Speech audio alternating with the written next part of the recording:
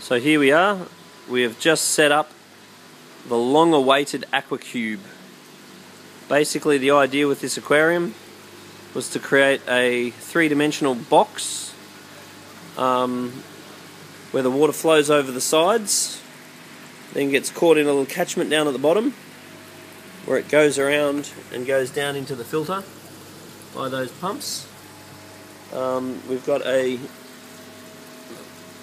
marine pure sump filter which returns the water back up through these uplifts.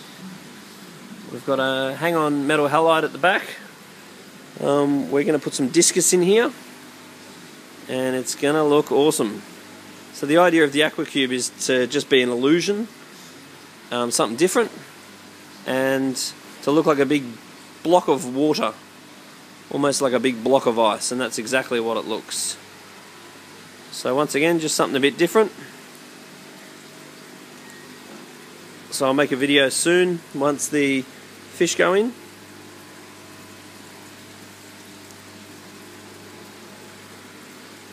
Obviously you never want to choose fish that jump out, so hopefully the discus won't, but it's always on the cards. But I think it's worth it for such a beautiful tank.